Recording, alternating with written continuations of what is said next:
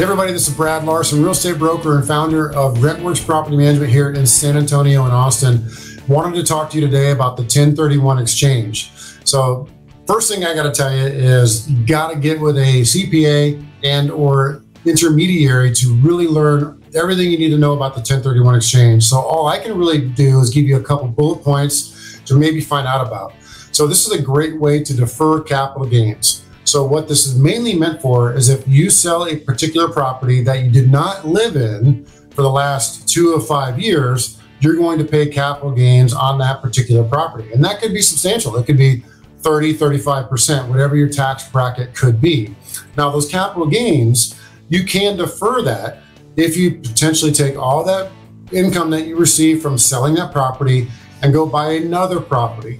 And so the stipulations in and around that are going to be way too complicated that I want to not try to explain in this video, but I'm telling you, it's a very good program to look into.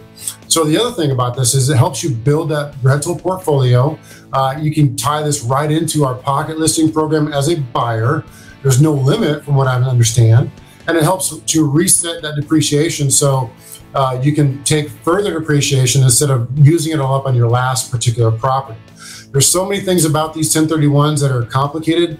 My first and last point is, again, get in touch with an intermediary or get in touch with a CPA that can explain that program in detail.